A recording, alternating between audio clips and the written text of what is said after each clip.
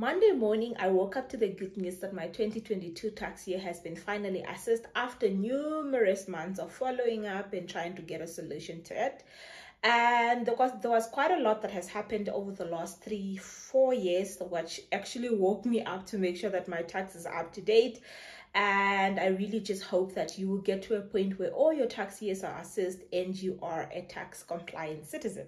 Hello everyone and welcome back to my channel. I'm your host Mrs. KK and this is The Wave. It is your weekly show that looks at topics related to personal, family and business finance. And really all we are hoping is that by the time we get to the end of this conversation, you are better equipped to make sound financial decisions. So if you're new here, thank you very much for stopping by. And if you're already a returning subscriber, an awesome appreciation. So before I get into today's video, I'm going to share a little bit of a story and how I got woken up with this tax affairs situation. So pre-COVID-19, we did a lot of mobile travel where we travel outside the town we were stationed in, and also we did work outside Namibia. Particularly, I was seconded on one of our largest banking clients in Sandton, and I would go there for 8 consecutive weeks in the second half of the year, and I'll go back for another 8 weeks at the beginning of each year. And I did that for about 2 to 3 consecutive years. And obviously in that process, because you are stationed away from home, I was paid S&T. And because there was a lot of us from different African countries, there was Namibia, Mauritius, Ghana, Uganda, Nigeria. So they tried to get a common basis on how to pay everyone S&T, and it was concluded that we should be paid in US dollars, which is an equivalent travel allowance for the Mauritians counterpart. And obviously for people that comes from countries with weaker currency, that meant that the travel allowance that we were being paid was slightly more than what we expected. So we never really spent the entire amount. And how travel and subsistence allowance normally work, your employer assume you are going to be spending all that money on food and related costs while you are away from home, so they don't withhold tax from that S&T. And it's your responsibility as an employee to keep receipts for those expenses that you incur, so that when you eventually submit your tax return, you can prove to the receiver of revenue, back then now NAMRA, that you actually did spend this money on work-related expenses. And sometimes we forget to collect this receipt. Sometimes we collect the receipts, but we are just lazy to keep up to date or to scan them. And it gets to a point where, when you've accumulated 16 weeks worth of receipts, it can get really a lot. So, and there was also at some point where NAMRA would accept letters from your employer that would just stipulate that you were sent away from work between this date and that date, and the money you were spent was expended for business purposes, and NAMRA wouldn't ask you for any proof. And that was going on for a few years until they decided, no, they don't want those letters from employers anymore. As an employee, you need to prove actual expenses, and that's where I got into trouble. When I did my 2019, 2020 and 2021 return, as soon as I submitted, it triggered a tax on all that S&T that I was paid, and I went from a refundable position to a payable position. The system threw that I owe about 6,000 in taxes, and it was accumulating interest, and I was not going to just pay 6,000 blanketly to the receiver. So I took it upon myself to summarize all those receipts. I went through the painful process of capturing the Bonet pizza receipts, Worky Wednesday receipts, etc., etc. And I got to a point where I have all of the information in Excel. I resubmitted my return. I had to arrange an audit. It was a long process, and eventually I managed to get my refund. And that's when I actually told myself I will never accumulate expenses for so long. I'll never leave my taxes unattended for more than a year, because as soon as you have 3 years to clean up, it becomes a lot harder than just trying to clean up that 1 year. So that's how I got up to date with my taxes. If it wasn't for that 6,000, I probably would have been chilled and not really too bothered about my taxes. So in that process, I eventually managed to get a refund. I've been refunded about 3 times now by NAMRA. So the first year that I started working, I was refunded automatically. I didn't have to do anything. I just got my refund automated. The second time it was this whole mess that I got myself into. I had to go through an audit, and I got refunded 3 years worth of refunds at once. So that was really a good time for me, except that it took a lot. And I then got my latest 2022 return refunded. So I've been through this refund process about 3 times, and each of it was a different challenge. So the first year was fine. The second year was this whole S&T saga. The third year was that I was in my 2022 tax year was in to be audited status, and it was just not getting audited. So I started following up and no one was returning to me. I escalated my query, and I got to a point where I was told that I didn't submit one of my payee 5 from NAST. I had tutored for NAST on a part-time basis, and I completely forgot about it. So when I submitted, I selected the option of the one that I worked for one employer, but obviously because NAST withheld pay as you earn and they submitted a reconciliation, NAMRA could see that I worked for 2 employers, so they weren't assessing my return because of that. So I had to re-request my payee 5 from NAST and actually submit that to NAMRA in order for them to be able to audit my return. The second one was that I submitted without actually knowing that my information that is pulling automatically on ITAS that my employer submitted versus the information that was on the payee 5 that I submitted, that I got from my employer, wasn't matching. There was a small amount of cell phone allowance that wasn't matching, and as a result my return was also not being audited. So I had to go back to finance had to re-request a reconciliation from NAMRA, fix that small error, then back to NAMRA, then NAMRA fixed it, and eventually it got to an assessed status. Now I'm just waiting for the refund to land in my account. So that is the challenges that I've been facing. And oh my goodness, last year, so with this whole 2019 to 2021, eventually after I got through all that mess, my refund was paid, but I was just not getting the money. And then I followed up again to say that, you know, it says I've been refunded, but I haven't gotten the money. And it turned out that I had an old bank account on ITAS, and they asked me to submit a bank confirmation in order for them to update my bank accounts, because there are only certain things you can change by yourself on ITAS, other things that you can't change. For example, you can change your name, your surname, upload a proof of changes and get it through, but you can't change your own banking details for obvious reason, because if anyone can change banking details, refund could be paid in incorrect bank account. So I think that is a good control that NAMRA has on their end. So after that, I had to submit a bank confirmation for them to update my details. My bank confirmation was on my new surname. Then I had to fill in another form to change my surname first. It was a long process. So I just felt like there's a lot of nitty-gritties and hiccups that a lot of people are experiencing when it comes to the refund process. Hence, I'm putting out this video, and I hope it doesn't get too long. If it gets too long, maybe I might cut it, or we'll see how it goes. All right, so I'm gonna go through these questions quickly and then see how far we get with the video. So number one is that a lot of people are saying, I've been submitting my tax return since 2016, since 2018, since whatever, and I haven't received any refund. How does it work? Okay, so you need to understand that just because you are submitting, it doesn't mean that you will be eligible for a refund. You are only eligible for a refund if your employer has over deducted pay as you earn throughout the year, and there are very few instances where your employer would have over deducted. And also sometimes you may have deduction that your employer is not aware of, such that when you are filling in your tax return, you bring in this additional deduction, and as a result, the tax you would have paid throughout the year would have been a lot than what you should have paid, and therefore you would be eligible to a refund. So simply submitting does not equate to a refund, and when you submit, you should be able to see already then at the time of submission whether you are due for a refund, or you are in a zero position, or you are due to pay NAMRA in a few instances.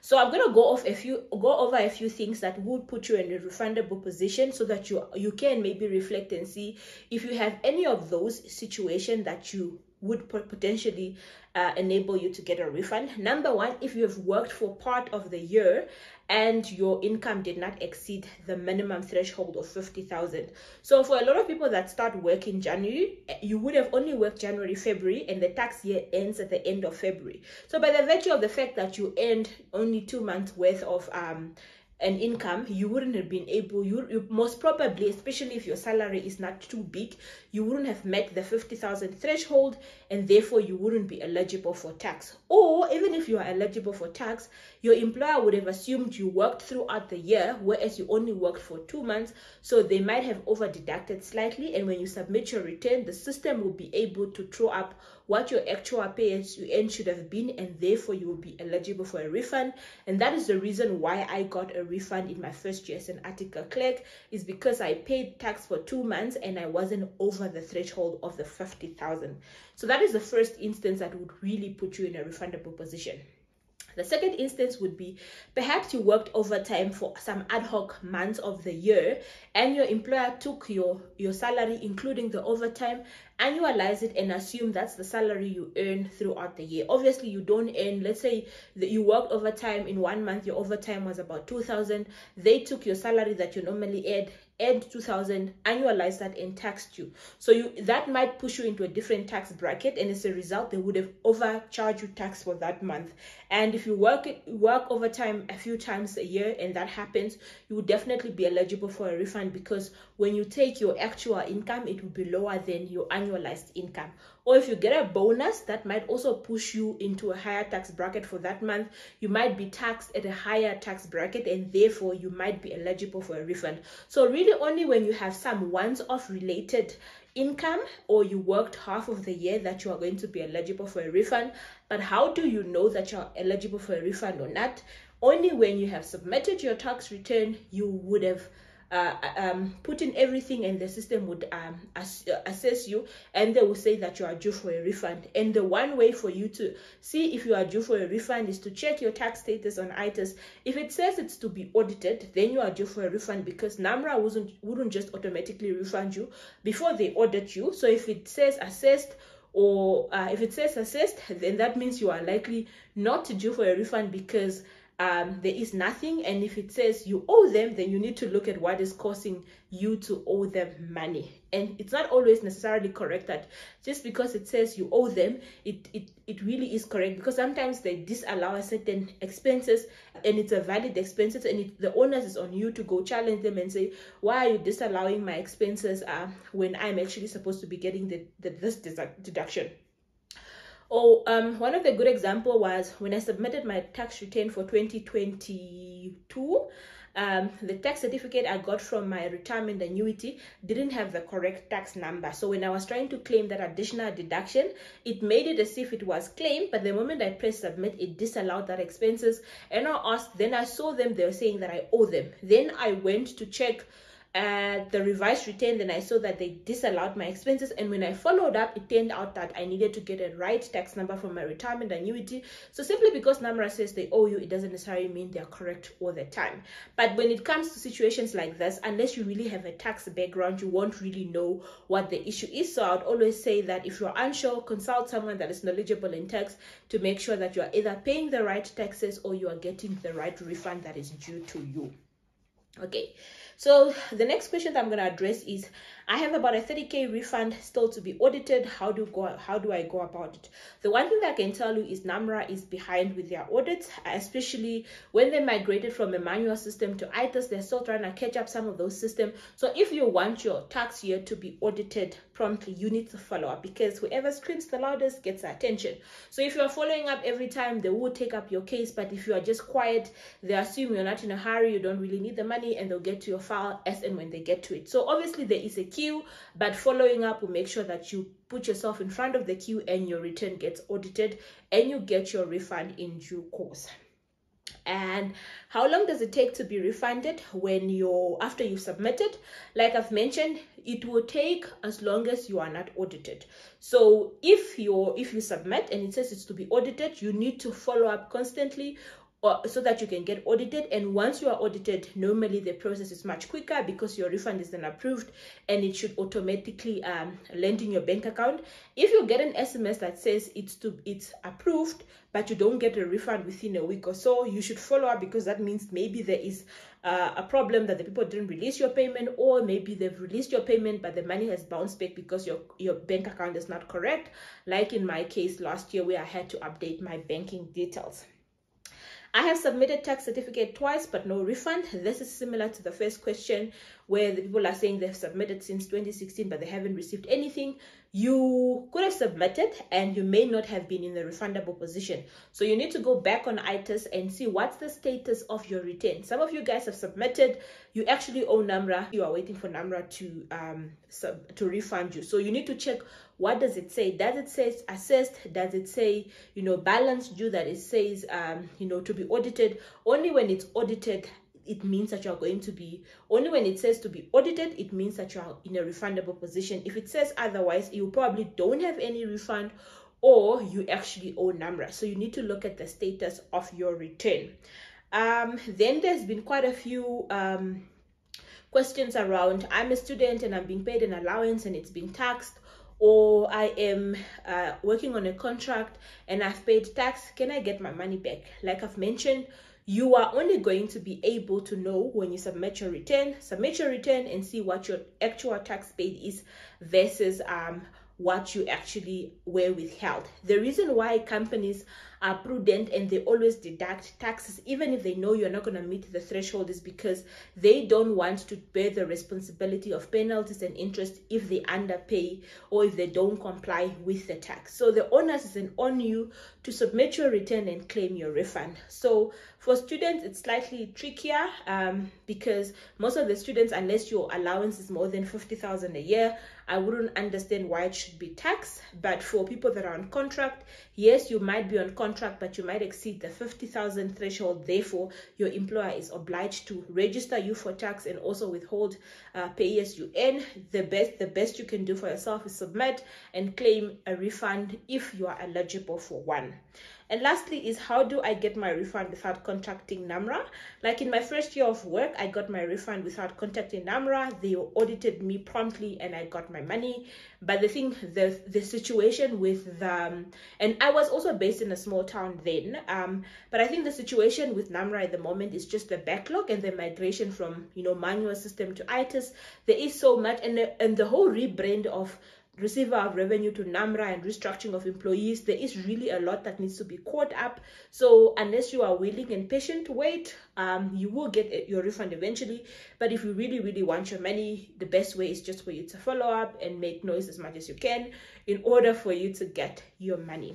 All right, this is all I'm going to be addressing in this video. I don't want it to be very long. I might do another video depending on the questions that comes up, and I might also do a video on types of reports you can pull from ITAS to actually assess where you stand, because you can pull specific reports to show you how many of your returns are outstanding, how many of your year have been assessed, and what is the balance that's currently on your ITAS. And also, there's also where you can check your basic information, including your bank account, to check the accuracy. There's a lot of reports you can pull. The issue with ITAS is that it looks like it's not user-friendly until you know where you're pressing. But if you know where you're going, it's much easier because it's literally just drop down. And for many of us, the only tax we pay is income tax. We don't have VAT, we don't have estate duties and all of that. So the only function we really use is income tax. So this is all I have from today's video. Please let us know in the comment section below if this video has been useful to you.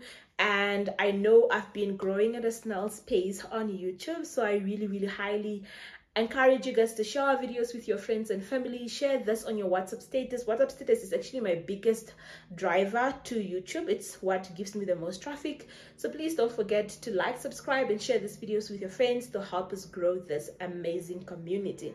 Until next time, it is goodbye, and please keep safe.